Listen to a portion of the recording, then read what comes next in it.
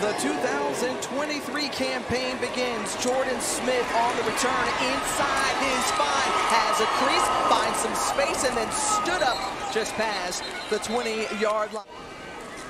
Brown hands it off, and there's Martin, Mulligan, and Mulligan on his way into the end zone. First touchdown of the season for Jackson State.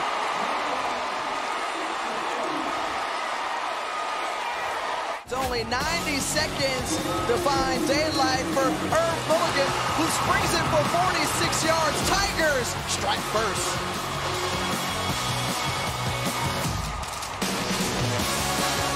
Saying we got some new faces, yeah, but we got some talented dudes that can get it done.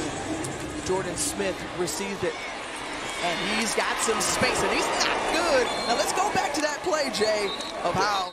When you get a team like this down early, you have to lead by more than just one score, one possession.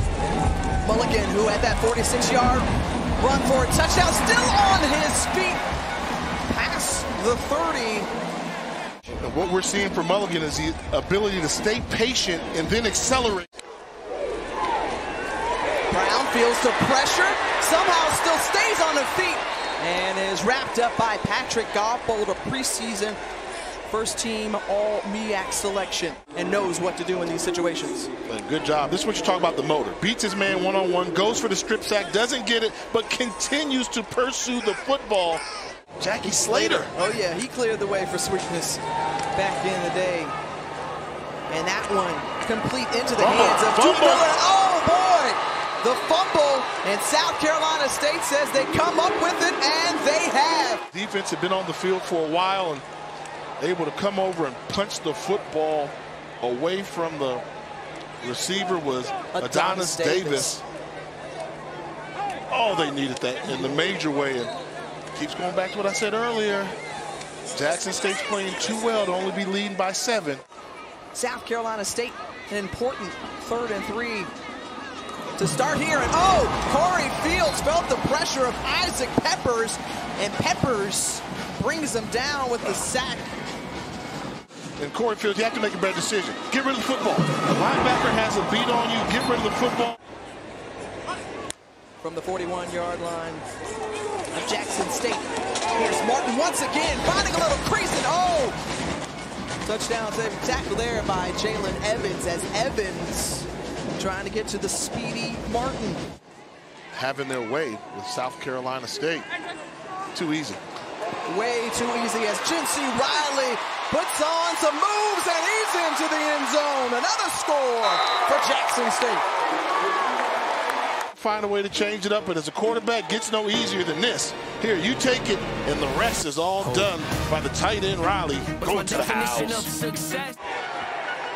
3rd and 4, we have the adult at quarterback. Grown man decision, throw and catch to Keyshawn Toney. The middle lapse right there. And Jason Brown once again looking downfield, down the seam, and the pass is complete to Rico Powers. First catch of the season for Powers into Bulldog territory.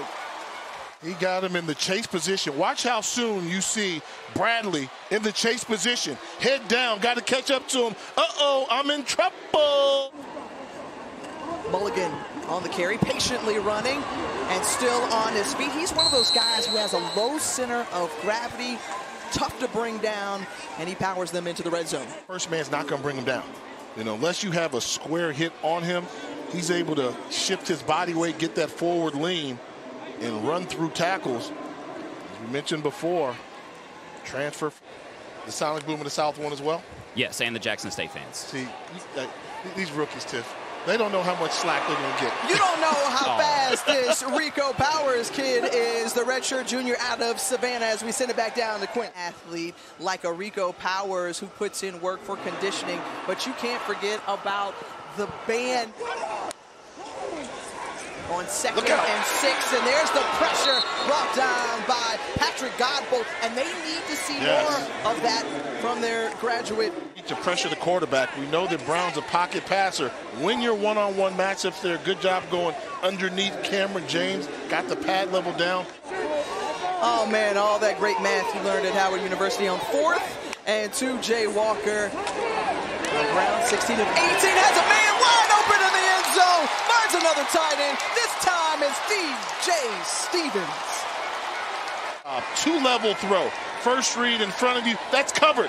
Get your head up to the second level, and you see your open receiver. We call that the money down on offense. It's got to be the money down, get off the field down on defense.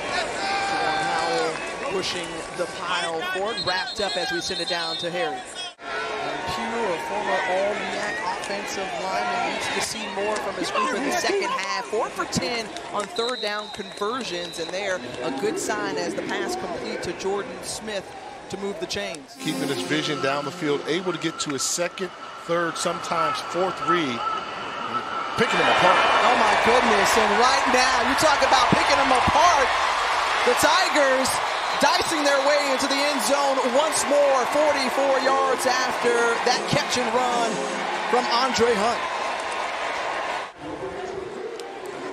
This fella, they like to say, after a night like this, he ate. Finishing it off, Hunt, yeah, I don't know, I just do what I do. Appreciate that, Kev. Corey Fields into the hands of Tim Stewart, the hard hitter from Jackson State, and nothing going the way. But it also shows you the confidence he has in his quarterback to make that cross-field throw. Beza, the 27-yard attempt is good as we send it to the studio and kept what this first season is going to look like for his squad out in Boulder. Now on the run is Andre Washington across midfield. That's what he's known for, a running QB, big frame. Yeah, I'm just going to leave that right there. I think it's just safe to do that. And like we always do, it's called Jay's Gimme 5.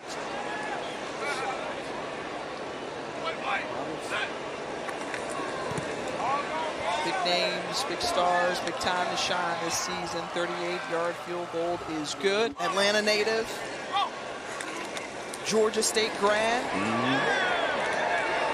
And then, Not about me tonight. This is about these two great teams that we've got here, but it feels great to be doing a game in a stadium that I literally grew up in. spinning off of tackles is Tyler Smith, a freshman out of Gaffney, South Carolina. Nice burst there to go in this Cricket MEAC Swag Challenge. There has never been a shutout in this. They want to get on the board, but throws like that nearly negate that as Corey Fields. You have to make a question of which team has gained the most national attention recently to get hot. Corey Fields slithering right there. And so, not sure if these South Carolina State Bulldogs are going to show if they're for real or not, but there's a connection in a Tiger uniform. First and goal for South Carolina State. And Corey Fields, to start off this game, feeling the pressure, escapes it here.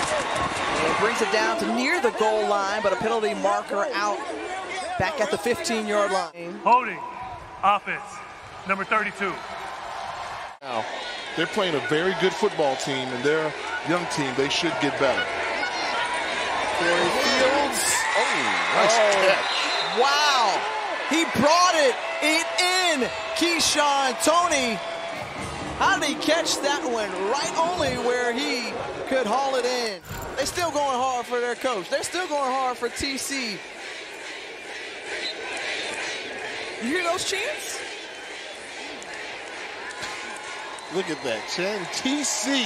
Jackson State fans are letting them know how much they believe in their new head coach. And just giving notice to everybody that it's TC time. In his head coaching debut, TC Taylor picks up win number 1. The Jackson State alumnus leads his alma mater to a 37-7 victory here. Thanks for watching ESPN on YouTube. For live streaming, sports, and premium content, subscribe to ESPN+.